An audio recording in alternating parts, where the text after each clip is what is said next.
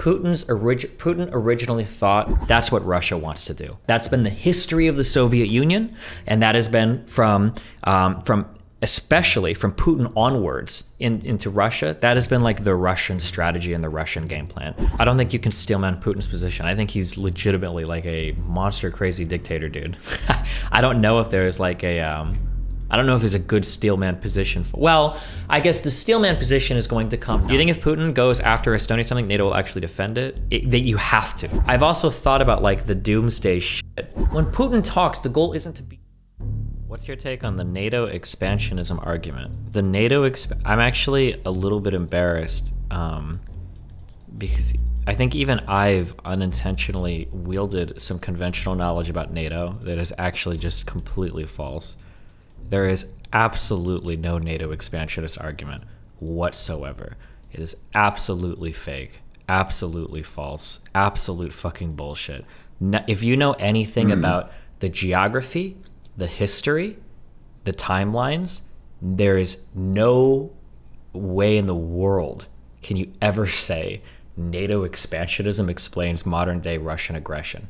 It requires a total lack of understanding of everything in the region and in those periods in time. But I feel like my brain has expanded 7 times in relation to, at least from the 90s and onward, Soviet Union, Warsaw Pact, all that shit. Are you going to apologize for calling me biased that one time when I said Eastern Europe is justified in seeking NATO's protection?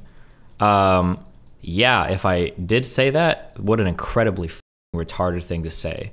Because when you look at the actions of post-91 Russia, I totally understand why countries are like, you know what? I kind of want to be in NATO, you know? I don't want to be like, I have to go, all I've done is reading, because I hate fucking watching videos. I don't trust any of it. So I don't know how to pronounce anything. There was you got like the conflict in Moldova. You've got the separation of, it's like Azak or whatever, and the Odessa, or in the Ossetia, whatever bullshit in Georgia. Like basically, Russia will just fuck with and take over whatever the fuck they think they can get into. They'll send peacekeeping troops, they'll help separatist groups, they'll stir up shit, and then eventually they'll just be like, we're gonna roll in our army. Like the story with Georgia is almost identical to the story with Ukraine. It's almost the exact same thing. There were some, like a pro-Western president gets elected in 2003, says, hey, we're kind of looking to, and then Russia's like, hold on there, buddy. And then it boils over into 2008. Russia's like, hey, you know, there's some 2 independent states here. Part of your country, we recognize them as being independent. We're going to send in people to make sure that it's like the exact same story as Ukraine. But the more I see how Russia functions, the more I see how Russia operates, now I understand that, like, when you're a country, like who knows what would have happened in places like Poland or Hungary or Romania if they hadn't been part of it, like NATO. I 100% understand that now. I understand the perspective of like Eastern Europe and wanting to be part of NATO so much more. Did you see the Noam Chomsky? I haven't watched him yet, but I have a feeling he gives a retard anti-America take about it. But I would have to go and watch it. Also, I don't know if it was Rage Pop or somebody else. People have linked. There's some guy that talks about how Ukraine is the West's fault. He has a 12-page paper or something that he wrote on it. This Mearsheimer guy. All of this is bullshit. It's even written poorly. Like, it's absolute bullshit. Nothing in here is substantiated. The guy himself, not to character assassinate, but like supports like fucking weird neo-Nazi like Holocaust revisionist shit. This guy is a loser. And if you've ever seen, I think there's a 1.5 hour lecture that he gives or whatever. This guy is absolutely fucking crazy. I read some of the stuff from my international relations theory class, and every article was utter dog shit. Yeah, it's just, but this is the thing that I see cited the most. And then he's got like this hour and 15-minute lecture as well. This foreign affairs site is, oh god. This one, and I think Fair. There's one other.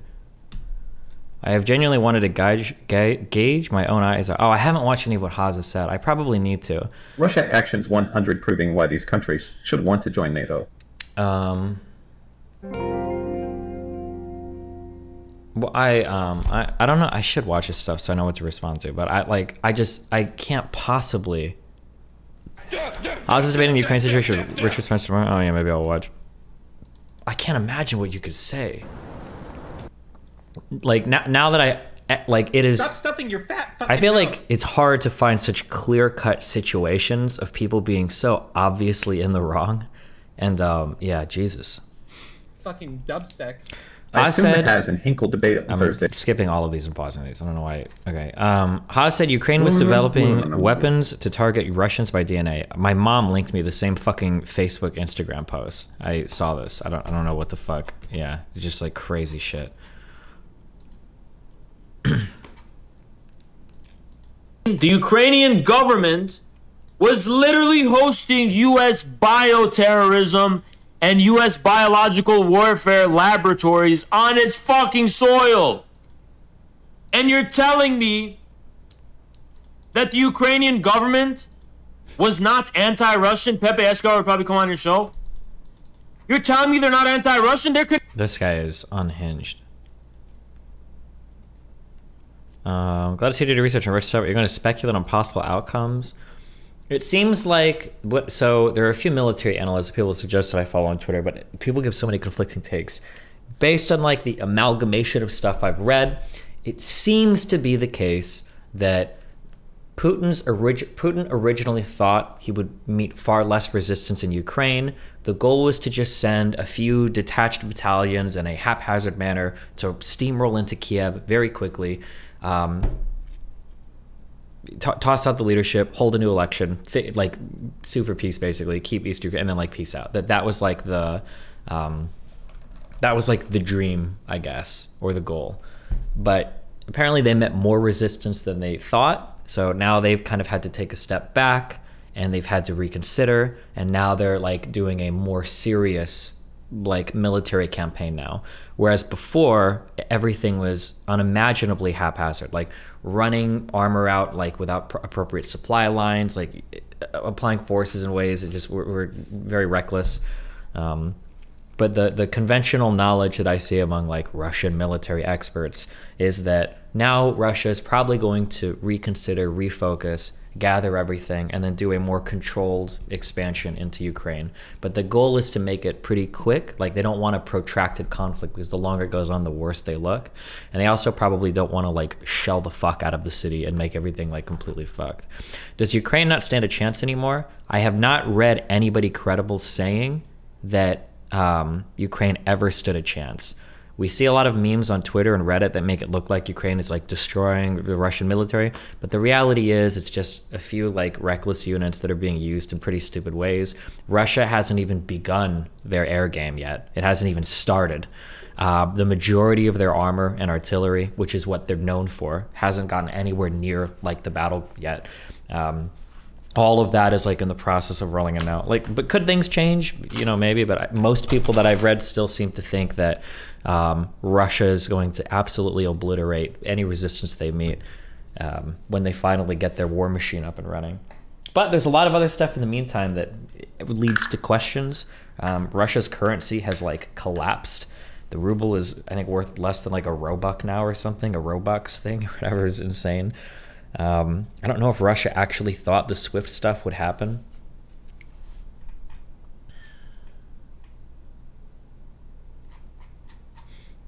Why didn't they ramp it up faster? They've been half-assing it for so long now. Because I think the goal is that they legitimately thought they could get into Kiev and like depose Zelensky and just be done with it in like a few days. I guess they underestimated the resistance or overestimated their own capability. I'm not sure, but Destiny video that tries to directly debunk the Mearsheimer lecture. Honest to God, the thing that I read the most, I don't remember if the Mearsheimer guy says this. The most bullshit thing that I hear cited over and over again is that the West promised in 1989 and 1990 that we would never expand NATO to the east, that would never happen. And our continual expansion of NATO to the east has been like antagonistic towards Russia. But that promise has never been made in all of history. And there's absolutely no reason to think that promise has been made.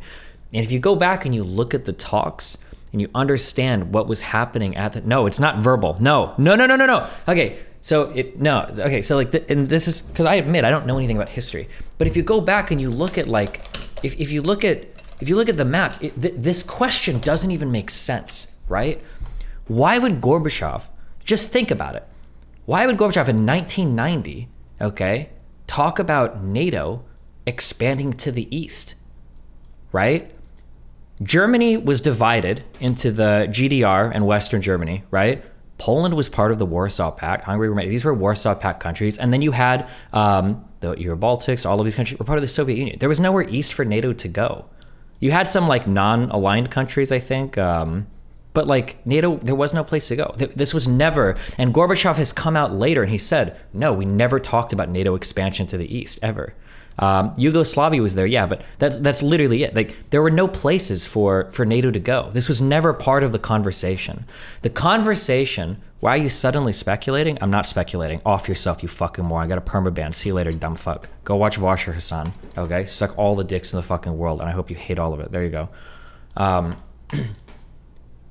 There's a famous quote that is quoted often by the U.S. Secretary of State. I think his name was James Baker. And this quote that people throw at you over and over again, there it is, I just saw it in chat. It was not 1 inch eastward. But that's bullshit, it was never promised. Not 1 inch eastward was promised. But people quote that quote to make it sound like we were saying that NATO would never move 1 inch eastward. But that's actually not true. What it was quoting was Baker saying that if the reunification of Germany happened, and if the GDR, once reunified with Germany, joined NATO, that the military installations that NATO had in Germany would not move 1 inch eastward to threaten Soviet security interests. That's what the 1 inch, and I've seen that, and I think I've even seen that in Yale lectures, where they say like, oh, NATO wasn't gonna move 1 inch eastward. That's bullshit. Now, to be fair, this is based on declassified documents. In 2017, there was a whole bunch of shit, I think. I can't spell these fucking names.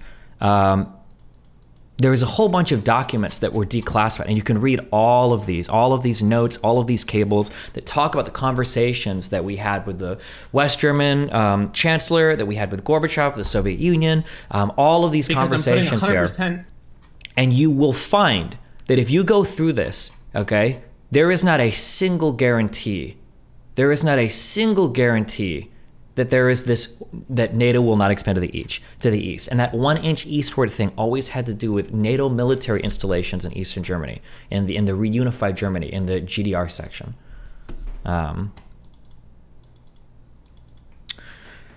treaty is the reason why even today the US doesn't have bases in Eastern Germany. Yeah, it's just,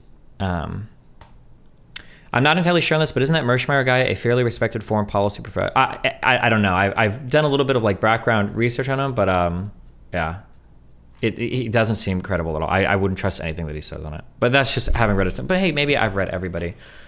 Why is literally everybody always saying Russian talking points? Well, I don't know, because it sounded credible, but like, yeah, but when you go back and you like look at the maps and you figure out like, well, where the fuck would NATO even go? It starts to make less sense.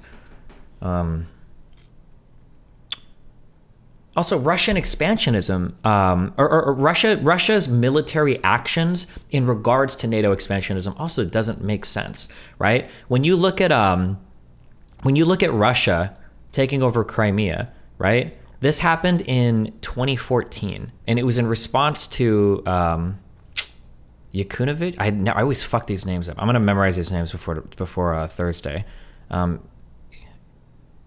Somebody type it in chat. It's not Yakunovich. It's not Yukonovich. It's not Yanukovych. I think it's Yanukovych. I think is how you pronounce it. I think it's Yanukovych or Yanukovych. The last two countries admitted to NATO were it was 2009, and it was like it was Croatia and fuck, what was it? It was Croatia and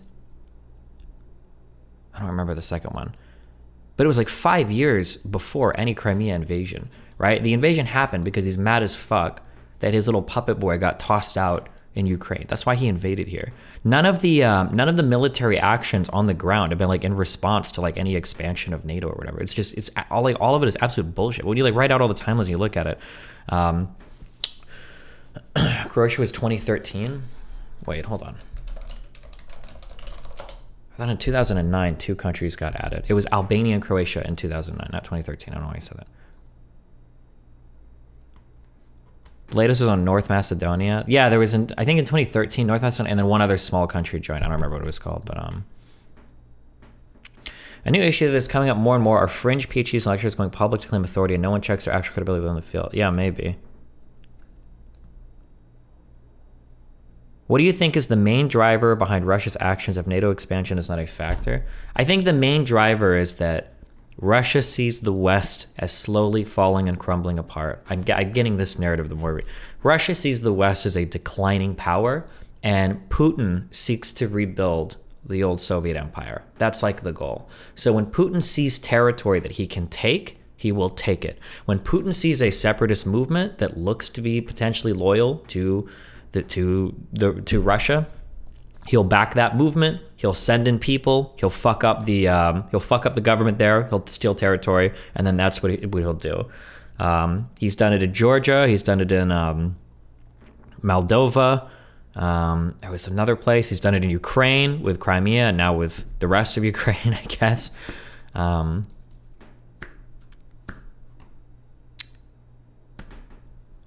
I haven't read anything about the history of Belarus yet, so I don't make any strong comments on that, but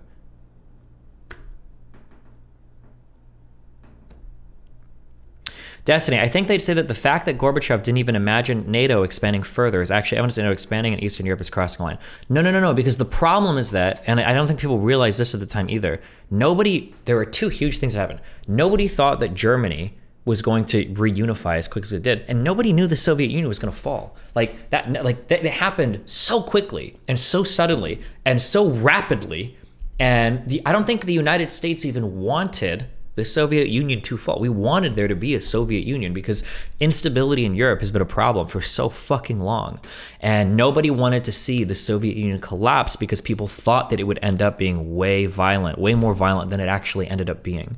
But George Bush actually went to Ukraine, and in Kiev, he gave a speech. It's people call it now the Chicken Kiev speech. But he actually gave a speech begging like the 9 republics of the Soviet Union, like, please ratify a treaty, work together. You guys can solve this. You don't have to break up or whatever. Like our own U.S. president was trying to tell people to like stay together and stick it out. I don't think anybody thought that the Soviet Union was going to collapse or fall apart as quickly as it did.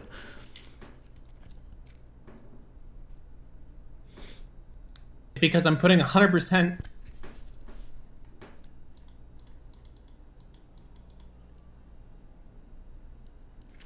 Mearsheimer is an extremely respected international relations guy. I don't trust it. I'm sorry. I've read too much dumb shit about him, and I've read too much dumb shit by him to take anything that guy says with any amount of credibility.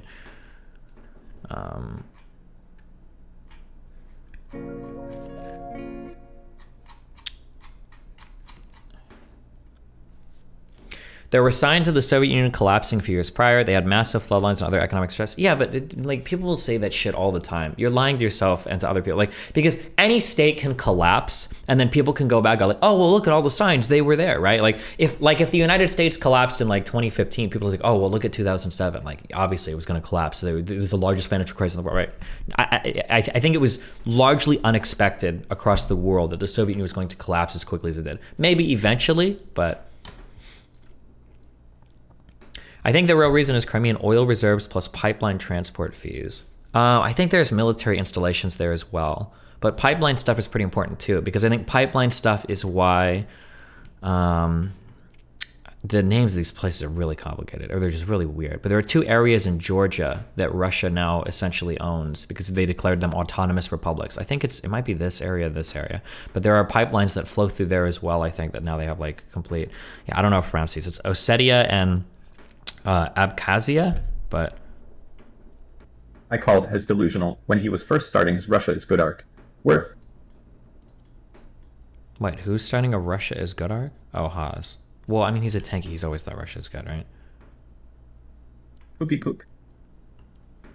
Do you ever feel like an NPC in like someone else's life? I reject this now. I've become the biggest NATO cuck in the world after the past like week of reading shit. I'm sorry. I totally don't believe this shit anymore. Hold on. What did somebody say? There are multiple reasons why Russia doesn't want Ukraine to be a NATO. Nukes in backyard, the $250 billion investment in Ukraine, a lot of resources here. Bullshit. I don't believe it.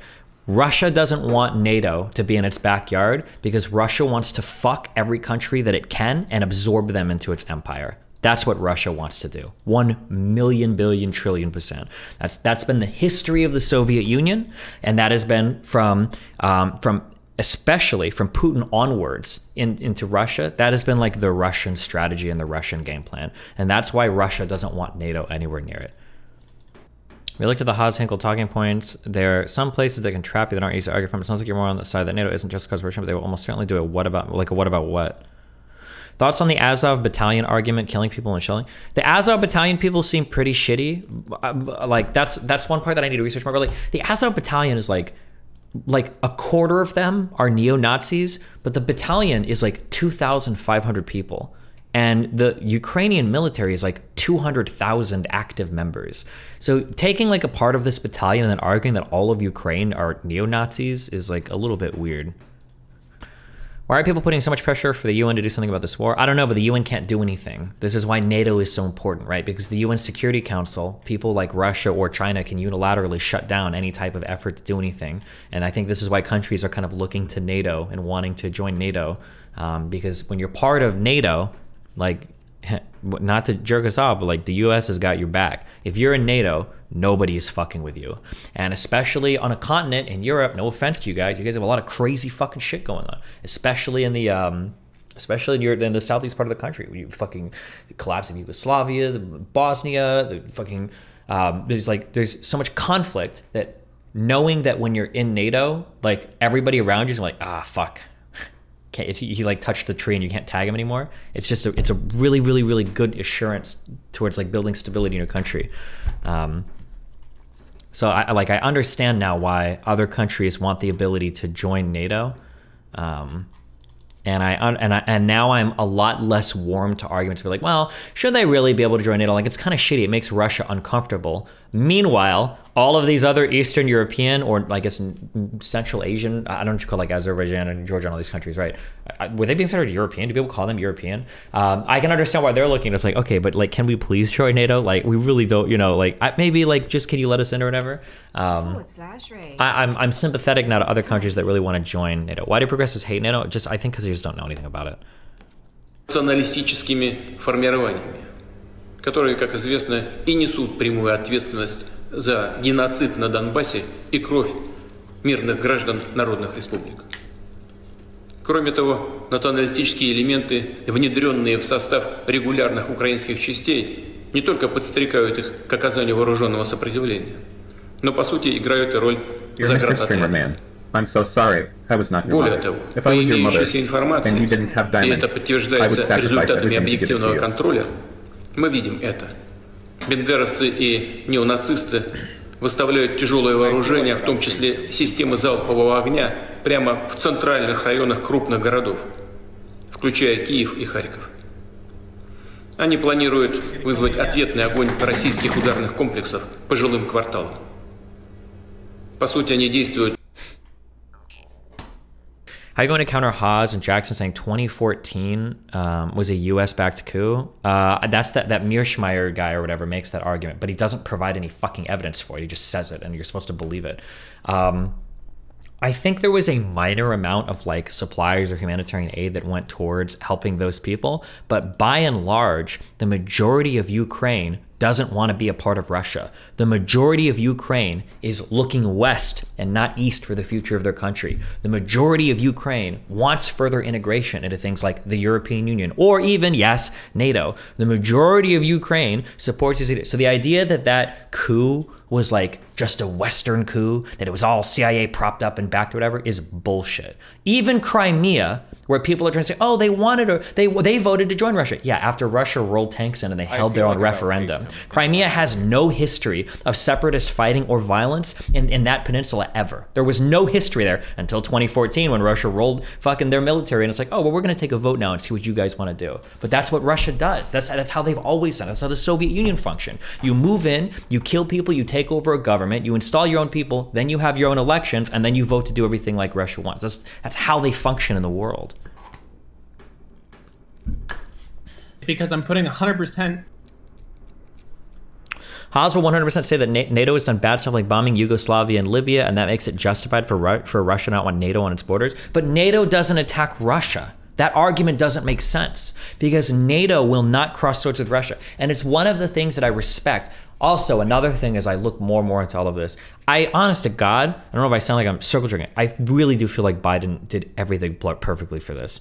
And one of the things that Biden did in the very beginning of this was he very explicitly set this out that NATO will not, there's no no-fly zone over Ukraine. There are no NATO troops on the ground. Even the aid being sent, I think, to Ukraine is not NATO aid. It's just aid coming from countries. Because he's very careful because NATO is supposed to be a defensive alliance. You're not supposed to walk out and like, oh, we're using NATO to attack people. We're gonna go and kill fucking Russia now with NATO. So the idea that like, oh, well, if NATO's there, they're gonna attack Russia. Why? There's no reason to believe that.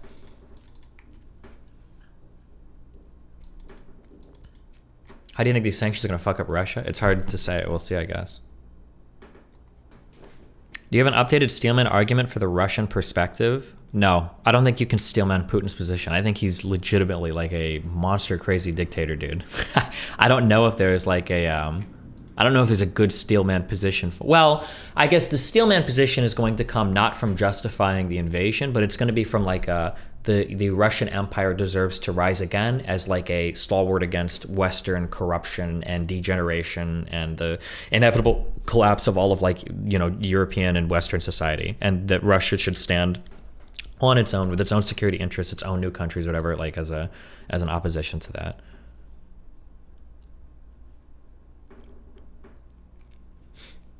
Imagine if Trump was president. We don't have to imagine if Trump was president. Anybody saying that Trump would have stopped it, two huge problems. One, Donald Trump already withheld military aid from Ukraine. Zelensky himself, who was asking for military aid, that was the reason why he got impeached the first time. Number one. Number two, Trump is also on record saying, well, hey, yeah, I mean, wasn't Crimea basically all Russians anyway? Like, yeah, they can take it back. It's basically their shit anyway. So the idea that like Trump would step in now to help Ukraine after the dumb shit, no possible way. Thank you, Steve. Absolutely no shot. People that think that are fucking delusional. Do you have anything you read compulsory? Yeah, I made like a whole nice Google Doc and an outline or whatever, but I'm not gonna release it until after my debate with Jackson or whatever, because I don't want them to like read and get like some weird esoteric snipes or whatever my shit. What's your stance on the West intervening? You cannot have two nuclear powers shooting at each other ever. You can't do that. You just can't do that. How did you start with researching all of this? I think the first question that I Googled was NATO promise no expand east. That's the first thing I looked at because I was curious, like, is there actually a record where, oh, NATO said they weren't going to expand? There's not. It's never happened. And then the most that I read individually about that was that there was this cache of documents and cables in 2017 that was declassified with the Bush Senior State Department and the conversations that especially Secretary of State Baker was having with Gorbachev about how the reunification of Germany is going to look, whatever. There's a whole bunch of shit released there that you can go and read through. There was this thing I had earlier. It's boring as fuck. There's a lot of shit to read through there. Fuck, there was one other thing I was going to mention. I don't remember what it was now. There was a gentleman's agreement? No, there was no gentleman's agreement. This is not true. This is not true. There was no gentleman's agreement. There was no verbal agreement. There was no, none of that is true. None of that is true. Like, say what you want about the Soviets, but they weren't stupid. And you are making everybody sound like a Redditor, an epic Redditor, when you say like, oh yeah, you know, the two leaders of the world, the Soviet Union, the leader of the Warsaw Pact and the United States of America, the leader of NATO, came together, and behind closed doors, there was like a verbal agreement about the expansion of their alliance. Like, no, why would you be so fucking stupid to think that's the case? Like, do you think Russian leadership was that fucking stupid? Do you think Western leadership was that stupid? Like, I'm sorry, but even if I do agree and I grant you that, then I would say Russia deserved everything that came to them, because how fucking dumb do you have to be that you got a verbal assurance? It's absolutely not true. Yeah, also, if you want to talk, yeah, somebody mentioned this. There are like, how many agreements has Russia violated? So in, is it 1994 or is it 2004? I'll remember, it might be 2004. I don't know how to spell this shit. So the Budapest Agreement, it was 1994. No, it was the Budapest Memorandum. So in 1994, 3 countries all came together to join the Nuclear Non-Proliferation Treaty, and in doing so agreed to dismantle or sacrifice or get rid of all of their nuclear arms. These 3 countries were, one was Ukraine, one was Belarus, and the other was Ukraine, Belarus, and Budapest Memorandum. Oh, and Kazakhstan. Part of that agreement,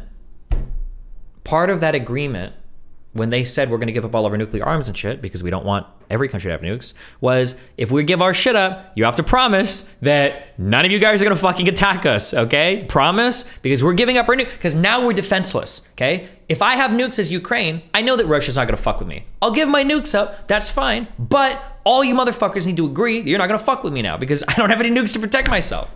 The United States, the United Kingdom, and Russia all signed on to that. And I think Germany and France joined as co-signers later. And they're like, okay, fine.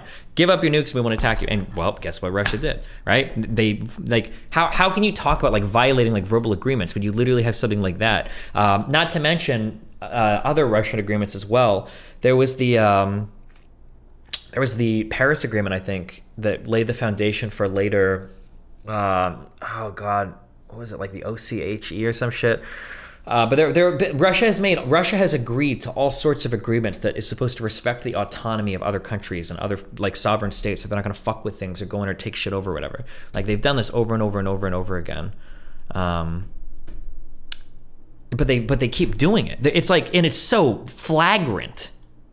It's so flagrant how they just, yeah. The Russians are notorious for only respecting agreements, whether they be written or verbal, as long as the people in them are strong enough to enforce them. Oh, sure. You're gonna get so fucking frustrated tomorrow because it'll be 2-on-2. No, I told Dylan, because I haven't followed any of the current war shit, because honestly, it's boring as fuck. I don't know why the fuck anybody cares about it. So he can do all that, but for the history stuff, that's gonna be my thing, because I'm fucking ready to go on that shit. I just have to like review and make sure I have all like the names and dates and everything straight. I agree with the 2 nuclear powers should never go to war bit, but that means certain countries in NATO can never send aid in the form of actual military troops. It feels like NATO should get some of their NATO countries without nukes still with the military. Okay, hold on. I haven't read directly, but I've read a lot of peripheral stuff, so you can tell me if I'm wrong. You can have troops that go and do things, but that doesn't make them NATO troops. Like, there is a NATO military presence where NATO will create an army and then go and like do things. But just because you're part of NATO doesn't mean every single time you send military troops or something that you're sending like NATO troops. It's not the same thing. That being said, I don't think another NATO country could like send their military to go and help a non-NATO country, because that would be weird. Yeah, the United States went to Iraq, not NATO. One of the huge follies under George Bush was him doing a horrible job and being antagonistic to the rest of the world when we went into Iraq. Because we did it unilaterally, and it hurt U.S. reputation abroad so much to do that without keeping in mind our allies. Him intellectually.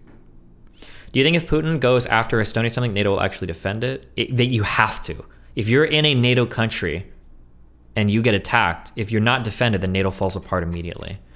But I've also thought about like the doomsday shit that like, what if Russia's like, no, they won't, because it will be nuclear war, and then Russia invades it and then sees what happens. I don't know what would happen at that point, but it would be crazy. But if NATO if a NATO country was invaded and we don't step in to defend it, then all of NATO falls apart. Did Ukraine make, in hindsight, a bad choice on the nuke stuff, or was there no option? No, I think it's always good to get rid of... I think nuclear proliferation is a bad thing, and getting rid of more nuclear countries is probably a good thing. If a NATO country is attacked, doesn't mean you're at war with NATO, so there is no way to send troops from a NATO country to help without being at war with NATO. Well, no, it only... I'd have to go read. I think to trigger Article 5, your troops have to be your country has to be attacked. It can't just be your troops or something, right? So like if the United States sends soldiers to like South America to do some conflict, and then those soldiers get attacked, you can't trigger Article 5 and say, hey, NATO, come help us. We gotta hit them, because they're like, no, hold on, hey, that wasn't in your country, bro. I think the only time Article 5 has been triggered was, I think it was for 9/11. I think we triggered Article 5 for that. For the war on terror. When 9/11 happened, European countries did Article 5. I thought it was the United States that did it. But are you saying that the US ambassador to the Soviet Union at the time saying is wrong about NATO expansion? With Russia, we kept expanding NATO, something that the first President Bush had promised Gorbachev we would not do. He's wrong. You can bring him on my stream, but after reading through, I've done nothing but the past week. His statement doesn't make sense. How can you talk about not expanding NATO? You know what? You know why I know this guy is wrong? Is because Gorbachev himself, literally said there were no talks of expanding NATO. He's gonna kill me again. Fuck, I'm not gonna be, I have this written in another document. It's on my laptop or whatever. But Gorbachev gave 2 interviews where he literally said, Gorbachev continued that the agreement on a final settlement with Germany said that no new military structures would be created in the eastern part of the country. That's the no inch eastward thing. No additional troops would be deployed. No weapons of mass destruction would be placed there. It has been obeyed all these years. This is true. This is why we don't have military installations in eastern Germany. To be sure, the former Soviet president criticized NATO enlargement and called it a violation of the spirit of the assurances given Moscow in 1990, but he made clear that there was no promise regarding broader enlargement.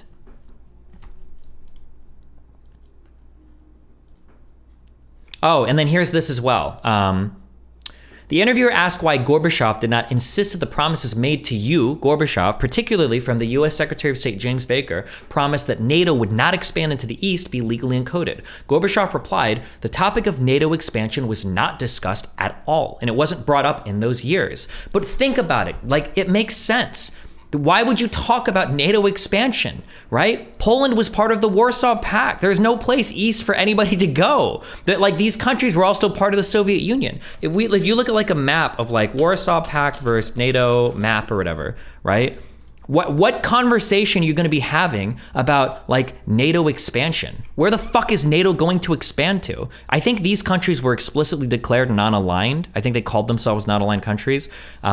But like it doesn't even make sense that you would be having these conversations. There's just no place for it to go. So no, I don't believe this guy. I don't know what I don't know why he's saying it or what his background is for saying it, or even if he was the ambassador to the Soviet Union. No, I don't believe it. I don't believe it. If he had allowed the unification of Germany and Germany to stay in NATO. Step by step, we pulled out of even our most basic agreements. And then... Name one. What agreement did the United States violate? Name it. What is the agreement? You won't be able to find it because there isn't a single one. There isn't. And that's why this guy's not going to be able to name any of them. He won't be able to say any agreements. Like, there was no agreement given. Increasingly, we are surrounding Russia with right up to their borders, right up to beyond their borders of the former Soviet Union, with a military alliance which they are not in. Now, no leader of Russia, no leader of any other country could maintain a cooperative relationship and also full democracy in their country under the conditions of that sort. But the problem is that the Soviet Union is unique and that the Soviet Union even the United States doesn't go as far as the Soviet Union is. Like, if we see like interests that can align with us, that we kind of like, but whatever, yeah, maybe, but we won't invade a country, overthrow the republic, and then install a leadership and then vote to like absorb that country into the United States, right? Like, the Soviet Union is very unique in terms of like how they would fuck with neighbors and how they would take them over. No, I don't agree with this guy. We got a boomer ambassador in Discord room 1. Do you think it's time to station nuclear warheads in Taiwan? China is too economically powerful to... Wait, what? I don't know if that would... I feel like that would be like a Cuban Missile Crisis scenario.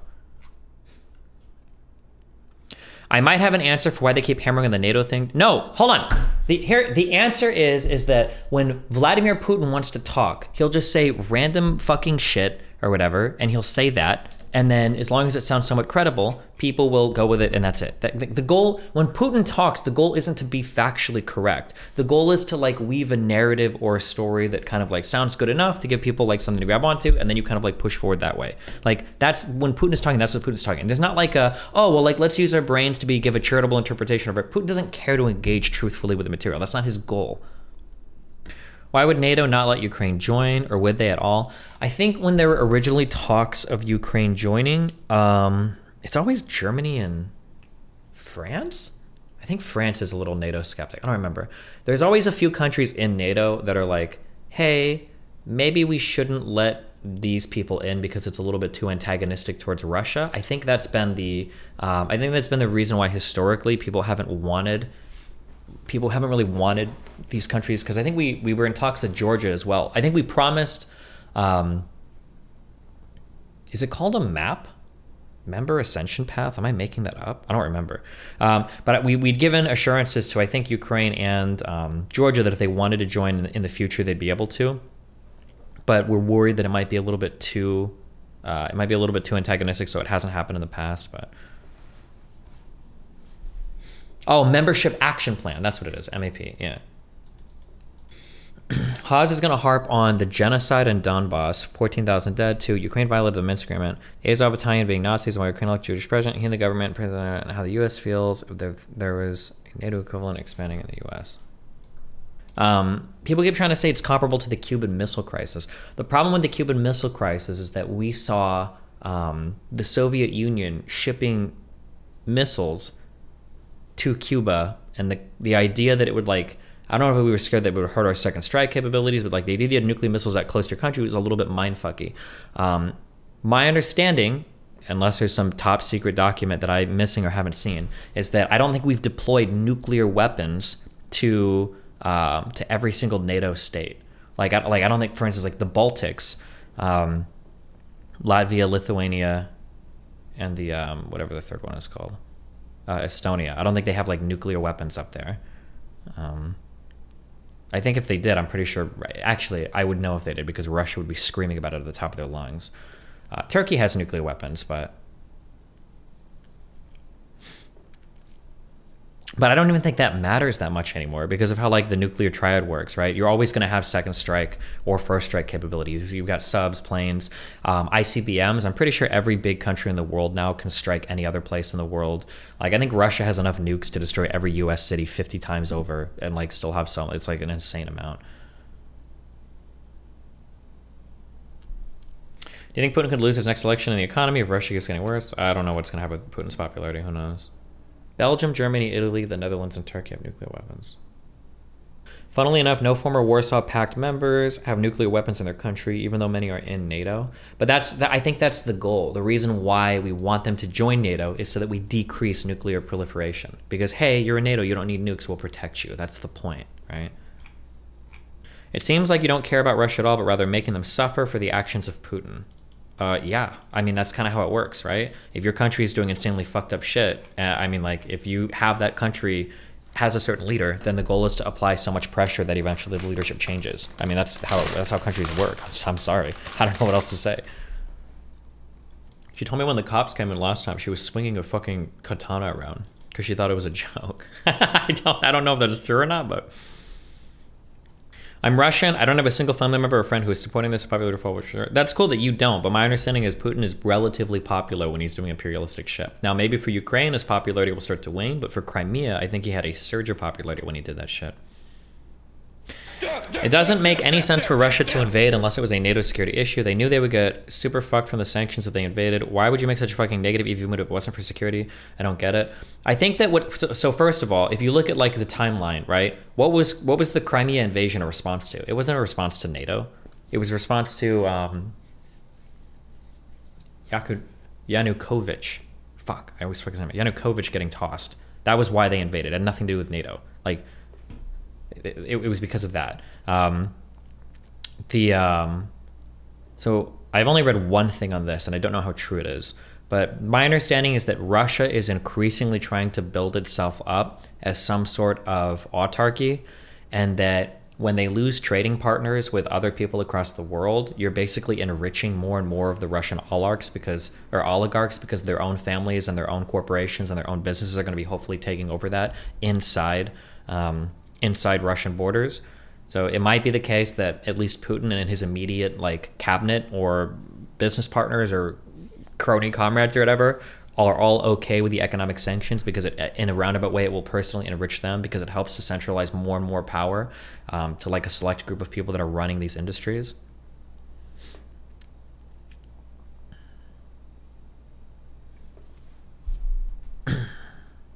You are wrong about the NATO expansion stuff. It isn't written down, but that's all you had to say. Hold on, I'm ignoring everything you said. If it's not written down, my dude, it's not an agreement. That's it. I don't care what else you have to type after that. But how do you think these things work? Like, how could you be so stupid that just some guy's like, bro, like, no one will do anything, and then look, that's not how that works. Somebody linked this. So somebody says that at the bottom of page 6. Doesn't this show that they were talking about NATO? So let's read more context, okay? If Germany is neutral, it does not mean that it will not be militaristic. Quite the opposite. It could very well decide to create its own nuclear potential instead of relying on American nuclear deterrent forces. All our West European allies and a number of East European countries have made it known to us that they would like the United States to give its military presence in Europe. I do not know whether you support such a possibility, but I would like to assure you that as soon as our allies tell us that they are against our presence, we will bring our troops home. I do not know about your allies, but a united Germany may demand it. Baker, if that happens, our troops will return home. We will leave any country that does not desire our presence. The American people have always had a strong position favoring this. However, if the current West German leadership is at the head of a unified Germany, then they have said to us that they will be against our withdrawal.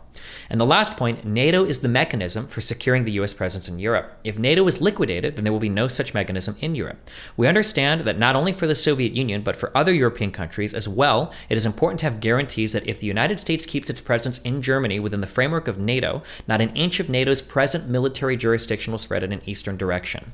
This is referring to if the German Democratic Republic reunifies with Western Germany, that NATO military expansion will not happen moving east into the reunified Germany. That's what this framework is talking about. Again, go look at the map of Germany, go look at the map of the Warsaw Pact where NATO was. This statement doesn't make sense if you look at the time. Like, what else could he be talking about? Like, we're not going to take Poland from the Warsaw, we're not going to capture your Warsaw Pact country and put it into NATO? Like, it doesn't make any sense. It means not an inch eastward all the way around the earth back to the middle of Germany. True, based. Haas gives the strongest argument for Russian belligerence. I've been trying to find some articles written by defense analysts that have reasonable predictions on the outcome of this war. Can you recommend any? There were a few Twitter accounts. There's one guy that was a fuck, what is he? I think he was a Russian military history analyst guy or whatever, who has like, and I think he might have worked with the government for it, and he gives like breakdowns or whatever. Michael Kaufman? If I see his thing, I might. Oh, it is this guy. I've read stuff by him. And then there was one other Twitter account. But I read different stuff by different people, so I'm not 100% sure. I feel like I recognize this guy's Twitter face. Because if you take this, you take all of this right here, this strip right here. Oh, this is cringe. I don't follow anybody that does this. I hated you guys when you did it, and I hate anybody that starts drawing out like the, well, the reason why you need this is because the mountains here, and they want to protect against the troop surge here, so you need to take this. Gandalf will cast his magic here, and you gotta have the control. I don't give a fuck about any of that shit. I don't know how relevant any of that is to modern day military decision making. Like if you're talking about like defending or attacking like majorly aggressive areas, by the way, I don't know shit about this, so I could be wrong, but it seems to me that the most difficult combat to engage in is urban warfare. Not like, I don't know how to navigate the mountains. The river path gives them so much defensive capability. The hardest thing is civilians are shooting at us from fucking windows. I don't know what the fuck to do with it. That seems to be the hardest part over fucking anything. Over the obsession with like, we need to control the landmass. Like when the U.S. ground army comes to invade, like I don't know. I'm just not as interested in that. And then as I read more and more like geopolitical analysis, I haven't heard anything about that ever. Like I don't see anybody talking about that. I do see people talk. So the one thing that is really important is access to the water. That seems to be really important.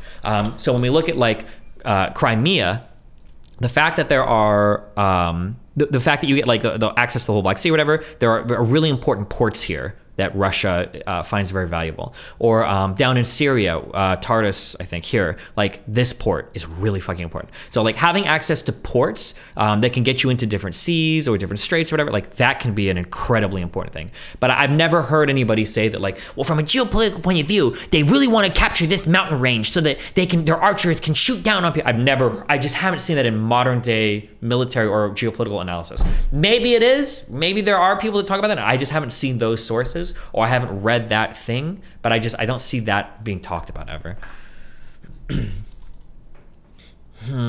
It's especially important since the more northern port freezes in winter, so one that can use, yeah, that's why I believe they call them warm water ports. I think that's one of the huge strategic interests for Syria for Putin, as I think Syria, it's either one of two or one of one. It might be the only warm water port they have access to. So even in the winter, it's not frozen. Oh, oil pipelines can also be relatively important too. Yeah. And it's a port not located in the Black Sea, so Turkey can't lock them out of it, sure. What do you think about the video why Russia's invading Ukraine? Oh boy. This video is made possible by curiosity. I don't know. Guys, maybe I'm wrong about everything, so I always say this, take everything I say with a grain of salt, but when I go to do research on stuff, I really don't like watching videos. I don't like watching videos. I much prefer to read things. You can even make fun of like Wikipedia or whatever. I would much prefer somebody that just read all the Wikipedia articles than people that watch videos, because videos can give you such a slant on things. It is so scary. I think you have to read stuff. This is why when like stuff is going down and you guys are linking videos in chat, I'm very haphazard about watching videos, because if I don't have a background on it, it's something that makes me like very nervous. The Gravel Institute video is a really good example of this. I don't think anything that's said in this Gravel Institute video is wrong, but the whole video is propaganda. It's so unimaginably one-sided, while not necessarily saying anything that's factually incorrect. Like, holy shit, this video is god-awful. So I don't know, I super like reading stuff. Stream and Nebula. Watch another brand new full-length companion video to this one in my ongoing modern... Unless it's Dr. Mike videos. Conflict series that explains the entire course of the 2008 Russian invasion of Georgia, as well as the entire war so far between Russia and Ukraine since 2014 in the Donbass. All of which you can access by signing up for the Curiosity Stream Nebula Bundle deal for less than $15 a year at curiositystream.com/RealLifeLore. Throughout the past few months, there has been almost constant news and coverage in the West about Russia's imminent plans to invade Ukraine. Started large-scale military drills this morning. And this is a very dangerous moment. Stoking fears of an invasion. More than 2,000 troops, according to American intelligence, sent within the 24 hours. American citizens should leave now. On the morning of February the 24th, these fears proved to be well-founded. Russia's president, Vladimir Putin, effectively declared war on Ukraine and authorized the Russian military to invade the country. Explosions were quickly reported afterwards across the country, and immediately prior to this declaration, the Russian army had amassed around 200,000 soldiers, along with their tanks, artillery, equipment, and field hospitals across their border, and many others inside of Belarus along their border with Ukraine. For comparison, this is nearly the same size as the entire Ukrainian. The entire Ukrainian military is about 200,000 soldiers. The entire Russian military, I think, is around 900,000 soldiers.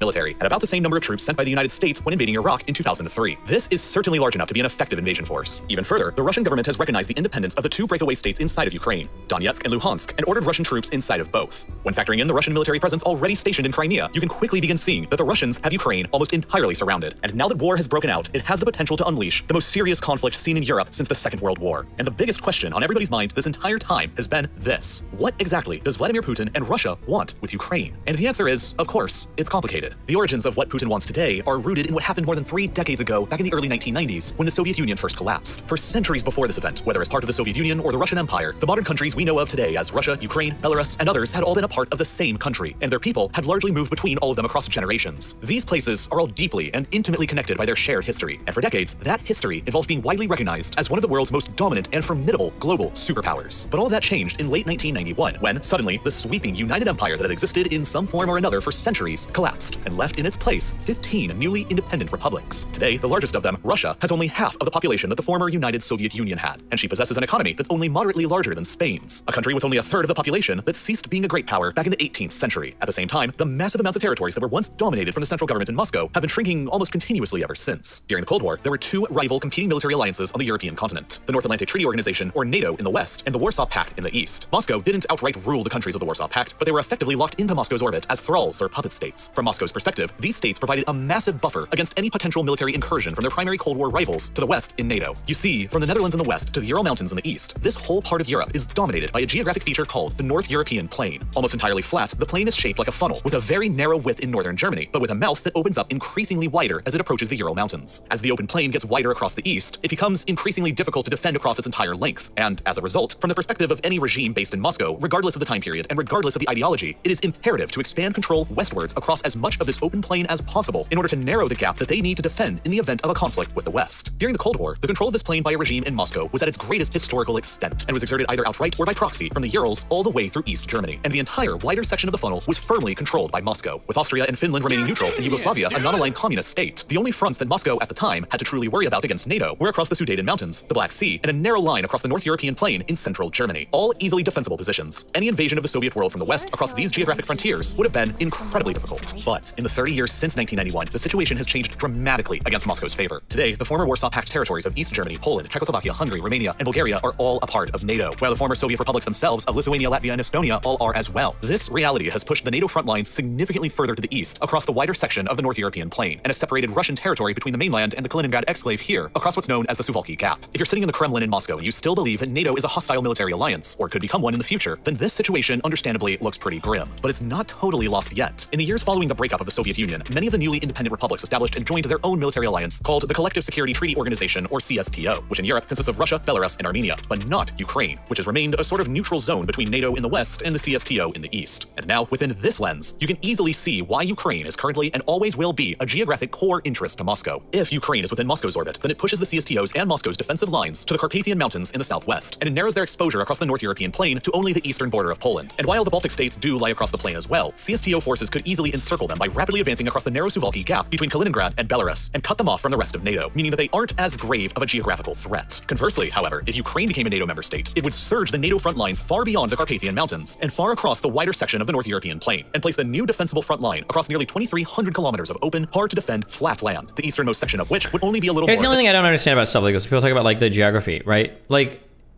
I just don't understand how two nuclear powers are supposed to go to war with each other, because it's not like you're ever going to lose, right? You just start nuking each other. That's why I don't understand the... Like, or do we just go to war with each other and hope that nobody nukes each other? This is what I don't understand. That's why I don't think the ground war conversations are relevant when it comes to nuclear powers. But I don't know.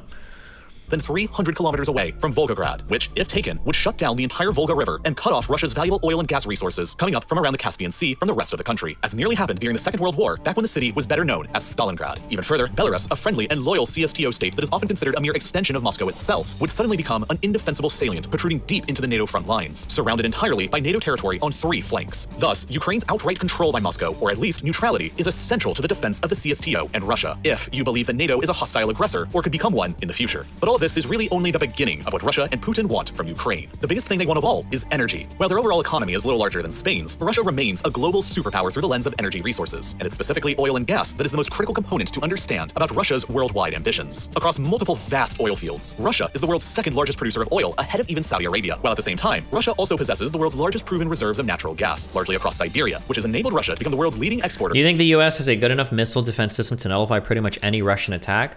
Absolutely not. Anybody that says otherwise is clueless or is lying to you. Intercontinental ballistic missiles travel incredibly quickly. The warheads split like crazy. You have no idea. You don't even know where all the nukes are going to come from, because at any point in time, you could have submarines coming up from like the fucking in the Pacific and the Atlantic. Oh shit, and you're getting fucking nuked. You don't even know it. You've got hypersonic like splitting fucking warheads. You like there's no way. Like the mutually assured destruction absolutely exists. You have no idea. Like the idea that you could stop like all the nuclear attacks, whatever, is just not reasonable. Of natural gas. The revenues gained from the sale of all these oil and gas exports are the literal foundation for the modern Russian state and Russian power, because they provide as much as 50% of the entire Russian government's budget and represent about 30% of Russia's entire GDP. Russia has used the vast money earned from selling oil and gas abroad to fund their military, pay off debts, save cash, and finance its own restoration as a global great power. Russia is therefore effectively a petrostate, just like Saudi Arabia or Iran, and is the only petrostate located in Europe, at least for now. For you see, despite these massive geological blessings, they also come with a number of geographical catches from Moscow's perspective. Most of their gas is sold off to the hungry customers in the European Union, so much so that 35% of the EU's entire gas supply comes from Russia alone, including Germany, the world's fourth largest economy, who imports nearly half of their natural gas from Russia. This flow of gas towards Germany and Europe across this complex system of pipelines provides critical revenues for the Russian government to function and provides critical heat for European cities during the winter, and so both sides heavily rely upon the other here. Any disruption in this trade relationship would be disastrous from Moscow's perspective, and Ukraine is— Hold on, a NATO border approaching Moscow probably drastically reduces their response time for a nuclear strike? No. You always have something called COG, continuance of government, and you always have that. So people refer to this as your second strike capabilities. You always have second strike capabilities if you're a nuclear power.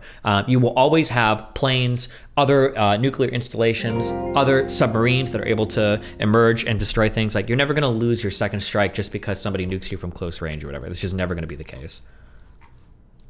Most likely place for such a disruption to happen in the future. Back during the Soviet times, when Russia and Ukraine were both one country, pipelines were built across Ukraine almost like a bridge that transported gas directly from the Siberian sources to the customers in Europe. But then, all of a sudden, after the USSR's collapse, Ukraine was an independent country who was demanding tariffs to the tune of billions of dollars a year from Russia in order to continue using their country as a gas bridge to Europe. And Russia had no other choice but to agree, because the pipeline infrastructure anywhere else didn't yet exist. As late as 2005, 80% of Russia's gas exports heading to Europe were still flowing across pipelines. Where do you read about these geopolitical analysis? I've only read news articles about this and haven't heard about the important things. I haven't heard about the importance about things water. Hold on. Let me try to read this sentence one more time. I have only read news articles about this and haven't heard about the importance about things water.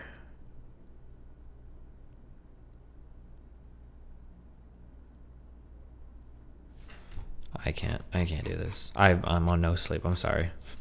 Pipelines through Ukraine. But in the decades since, Russia has sought to solve this over-reliance on Ukraine by building multiple new pipelines that avoid Ukraine entirely, like Yamal Europe across loyal Belarus, Nord Stream 1 and 2 beneath the Baltic that go directly from Russia to Germany, Moscow's largest single customer, along with South Stream, Blue Stream, and Turk Stream beneath the Black Sea. By 2024, Russia has plans to completely cease all of their— If one can only rely on nukes, why does NATO have conventional army and not just nukes, since no one invades a country with nukes? Because we can go to war with countries that don't have nukes. That's the whole point of proxy wars. Like, it's fun to go and bully countries that are non-nuclear powers because they can't fight back with nuclear weapons. So we can do a lot of shit in the Middle East. We can do a lot of shit in South America. We can do a lot of shit theoretically in certain places in Asia, maybe Africa. But like, if a country has nukes, you can't fuck with them. But if they don't have nukes, then it's like free reign to do whatever the fuck you want. gas exports through Ukraine entirely, and the government will save billions of dollars in tariffs as a result. But that is hardly what has been so threatening about Ukraine recently. Significantly more menacing to the perspective of Moscow was the discovery, for the first time in early 2012, that Ukraine's exclusive economic zone within the Black Sea may contain more than 2 trillion cubic meters worth of natural gas, largely concentrated around the Crimean Peninsula. To make matters even more interesting, further technological advancements in the early 2010s that enabled the successful drilling of natural gas and oil from shale rock unlocked the potential shale gas hotspots for Ukraine around Donetsk and Kharkiv in the east and around the Carpathians in the west. Beginning in 2012, there was suddenly a very real possibility that almost First, out of nowhere, Ukraine had the world's 14th largest reserves of natural gas. Wait, then isn't the incentive to always have nukes? If everyone has nukes, no one goes to war. Exactly. That's the whole point. That's why we try to so aggressively expand NATO, is because every new country you wrap into the alliance is one less country that will pursue a nuclear weapons program and another country that hopefully won't get attacked by anybody, so it ensures stability. That's the whole point of expanding these military alliances, is to reduce nuclear proliferation. Just behind Australia and Iraq. But as a relatively poor country, Ukraine lacked the finances, the technology, or the equipment to successfully harvest any of these resources in any large quantities. But that all changed when, shortly afterwards, the Ukrainian government began granting exploration and drilling rights to the likes of Shell and Exxon. It was suddenly possible that within a few years, these Western companies would enable Ukraine to transform into Europe's second petrostate, which would have not only been a direct and serious competitor to Russia's own gas supply to the European Union, and thus at the same time a major threat to the Russian government's budget and GDP, but would have also provided the easy path of eventual Ukrainian Russia is displayed as a shitty, outdated army. Maybe their nuke and submarine capabilities are garbage too. Why would you think that? I don't know if nuclear technology, it has to be that complicated. Like, when was the first ICBM tested? Was it in the 50s? Or what is first ICBM? From 1954 to 1957, Soviet like, intercontinental ballistic missiles have been around for like 6 or 7 decades. They're not that complicated, right? And like there's other things that you can work on. And then you still have like submarines all over who the fuck knows where in the world that can surface at any point in time and start shooting missiles at people. Like you're mission into the European Union and NATO as well. And this is what's really, in my opinion, what this whole situation is truly about. In 2012, at the time when these discoveries were initially made, the man in charge of Ukraine was Viktor Yanukovych, a pro-Russian... Didn't you say that attacking NATO troops isn't attacking individual countries? So how would NATO be a better deterrent than nuclear weapons? NATO isn't... Because let's say if we look at countries like Poland or like Romania or Hungary or whatever, okay? These are countries that if you start having a little bit of a problem in your country and you're bordering Russia might look at you and be like, hey, I think there's an opportunity here for me to go and take some shit from you. I'm gonna go fuck your shit up. But if you're in NATO, Russia can't send troops in or funnel weapons over or send like military assistance or whatever to these groups or whatever, right?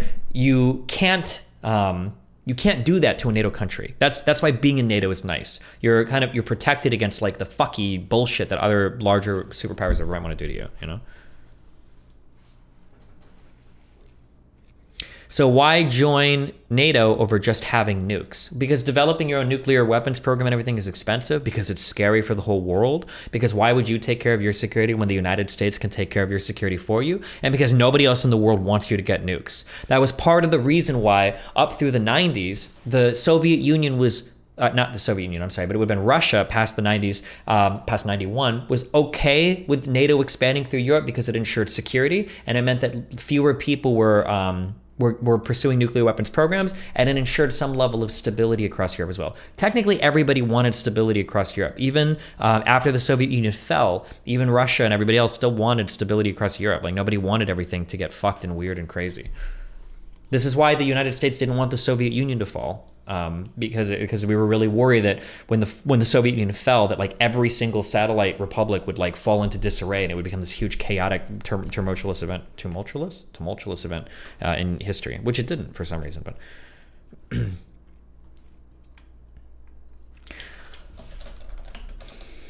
hold on, this guy is like hardcore super schizo posting in chat. I don't know anything about this.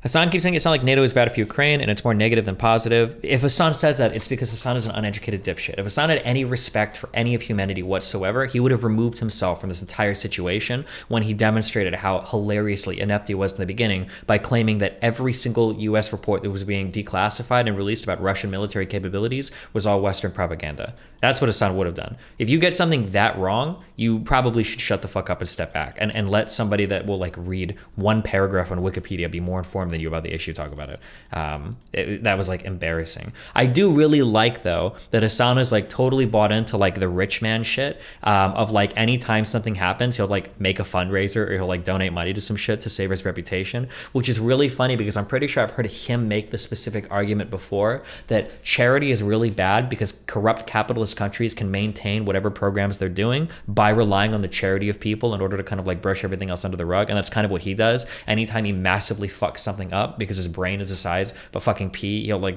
donate $100,000 or some dumb shit. I don't even know if it was his money. I think it was shit he raised off of his fucking simp audience. So yeah, no, I don't know. I would ignore everything Assange says. He doesn't know anything about any of this.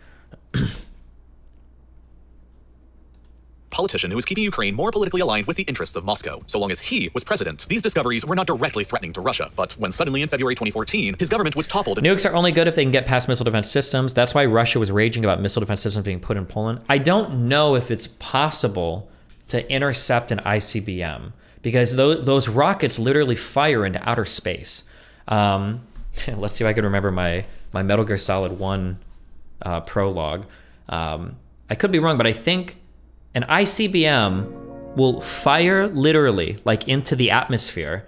And then it will, I think it does like a little propulsion thing. It like finds its target and then it drops from here. And these things are moving incredibly fast. And I think they're complicated enough at this point that like multiple warheads can split off of like one ICBM. Like they move incredibly fast. They're very, very hard to counter. And you could be launching thousands of these things. And you only have to miss like 3 or 4 to be fucked, right? Like, oh shit, like we intercepted 95% of the ICBMs. Oh, good job, sir. We've only got like 4 of them headed to New York now. You know, only a few are landing in every major US city. Not to mention, these are only the ICBMs that you can see launching from Russia, right? Missile defense platforms in Eastern NATO countries aren't going to protect you from submarines emerging in the Pacific Ocean to start nuking the west coast of the United States, right? That's not going to help either, you know? But yeah, not to mention you can have dummy warheads. There's all like nuclear. There's MAD very much still exists in the world. Destiny, you can intercept individuals from rogue states. You can't stop MAD. Yeah, like if North Korea had like 4 ICBMs that they were ready to launch in the United States, I'm confident. I would put money on it that the United States could probably deal with it. We probably have some tech to deal with it. But Russia, fuck no, you're fucked. Absolutely fucked. In a pro-EU and pro-Western revolution in Kiev, Moscow was very quick to take the opportunity to invade some of Ukraine, seize the Crimean Peninsula, and annex it in the name of historical claims and protecting ethnic Russians. But by seizing Crimea, the Russians also took direct control of 2/3 of Ukraine's coastline, and by extension, the vast majority of Ukraine's maritime exclusive economic zone. And most critically, an estimated 80% of Ukraine's potential— Wait, somebody said, are these nukes not getting so old that they'd be unreliable? Did they really design these missiles to last forever? I think, isn't it all pretty simple tech? I could be wrong, but like, because people say it's not rocket science. Aren't rockets pretty easy? Isn't it pretty simple shit? Like, you put a ton of fucking fuel in a thing, as long as you have the math checks out, like you fire them and they go and they do their thing. It's not like, it's not brain surgery, you know? Nukes decay over time. I don't know if fissionable material in a nuclear missile decays in a way that is adverse to the, I don't know. But all of these countries can enrich probably their own nuclear materials anyway, so it's like, I'm sure they maintain their weapons and everything too. Yeah. Offshore oil and gas reserves. In addition, billions of dollars worth of drilling equipment and other assets in the peninsula were seized by the Russians, all of which completely crippled the Ukrainian government's future potential to challenge Russia's gas supremacy in Europe. To make matters even worse from Ukraine's perspective, the areas of Ukraine that are the most rich in shale gas are located very near to the most major conflict zones encouraged and funded from Moscow, with the Donetsk and Luhansk rebellions here and the Transnistria breakaway republic in Moldova. Do you think American media is spreading misinformation? If they are, I haven't seen it yet. I think Biden did a really good job at declassifying and releasing intel about everything going on over and over and over and over and over again. And Putin doesn't give a fuck about the truth or any part of it. So it's pretty easy to be factually in the right here. Not to say that they haven't fucked up. If the mainstream media has lied or gotten some shit wrong, I haven't seen it yet. But they could have, and I just haven't seen it yet.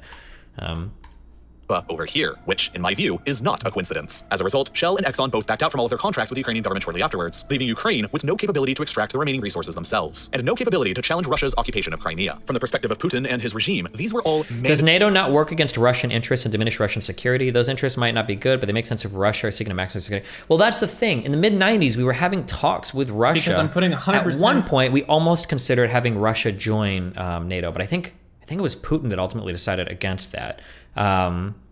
But like NATO can also serve to can serve to strengthen Russian security interests as well.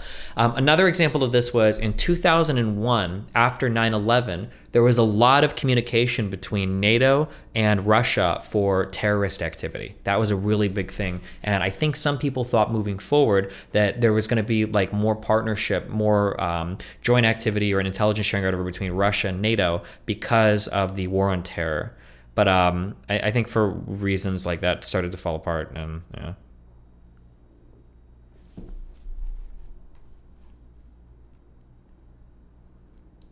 Mandatory actions to take in order to curb a Western-oriented Ukraine from ever selling major supplies of gas to Europe that would threaten his own regime's primary source of wealth and power. Ukraine had to be dismembered to protect himself and the other oligarchs who are in power. But there's more. Under Putin, Russia can't ever give Crimea back to Ukraine because it would surrender the entire exclusive economic zone and all of the gas resources within it back, along with the strategic port city of Sevastopol, one of the very few year-round ice-free ports that the Russian Navy can use and needs to operate throughout the Black Sea and the Mediterranean. If Crimea was ever returned to Ukraine and Ukraine joined NATO, they would regain their ability to threaten the Russian government's primary source of revenue, and the Russian Navy's most geostrategically valuable port would be lost forever. But Ukraine has some pressure that it can and has been applying itself. Naturally speaking, the geography of Crimea is that it's almost an island, only loosely connected to the rest of Europe and covered by dry and arid steppes and some salty marshes with very little fresh water for people or agriculture. Prior to the Russian invasion and annexation, the vast majority of Crimea's freshwater supply, like 85% of it, came down into the peninsula from a canal built during the Soviet era that diverted water from the Dnieper River. But after the Russians took it over in 2014, the Ukrainians weren't exactly in the mood to continue sending down the water. Do you think Putin is ideologically driven? Absolutely, I think so. Yeah.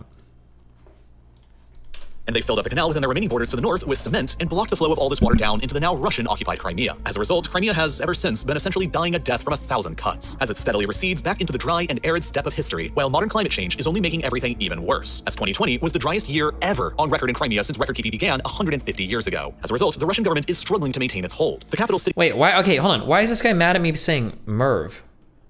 Destiny is a retard calling ICBMs MERVs.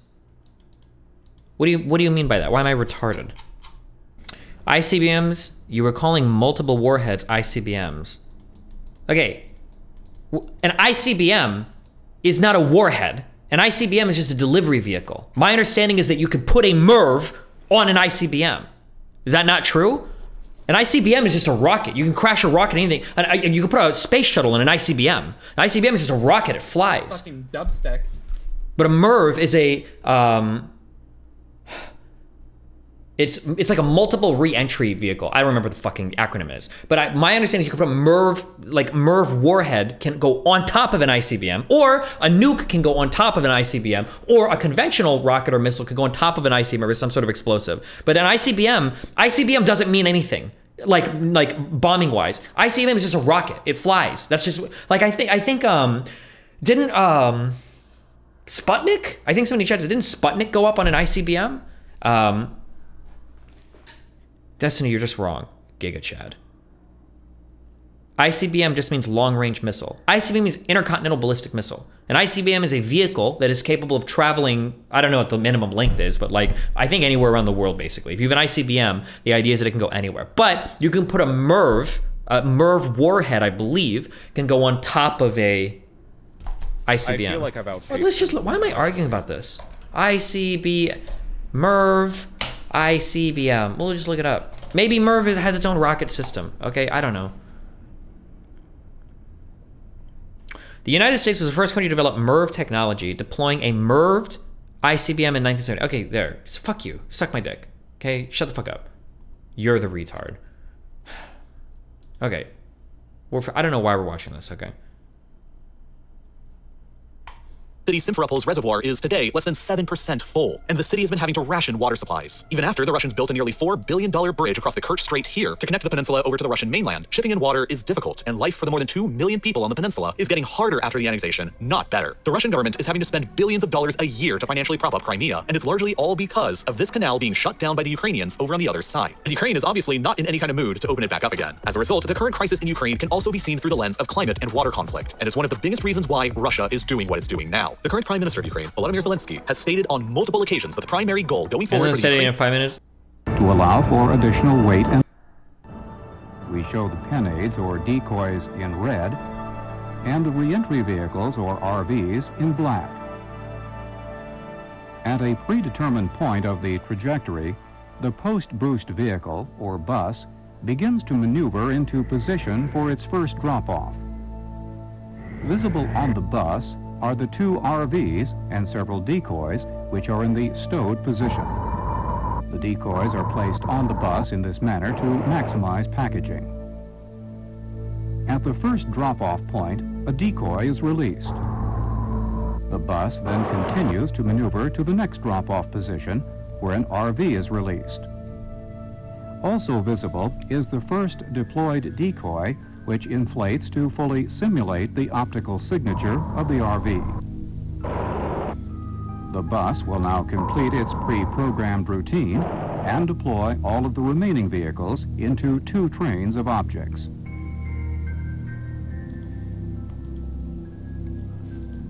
The decoys and RVs are optically... I have an important message for you guys. Obama. Indistinguishable as they travel in the exoatmosphere. Thank you, Stephen. When the re-entry train reaches the endo-atmosphere, the pyro motors on the vehicles ignite. The exo-replication inflatable splits in half and peels away. At the same time, the RV shroud, which is composed of the same materials as the decoy inflatable, also splits in half and separates concurrent with motor ignition.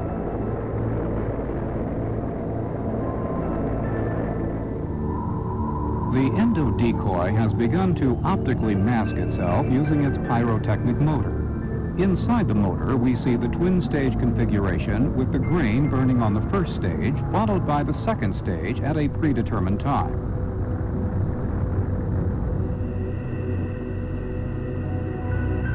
Similarly, we see the modular dual-stage motor, which optically masks the RV. Wow. The decoys burn up as the RVs successfully penetrate the defenses.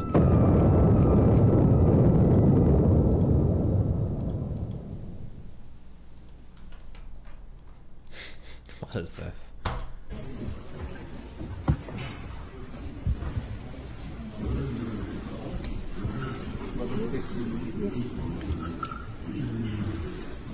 Why?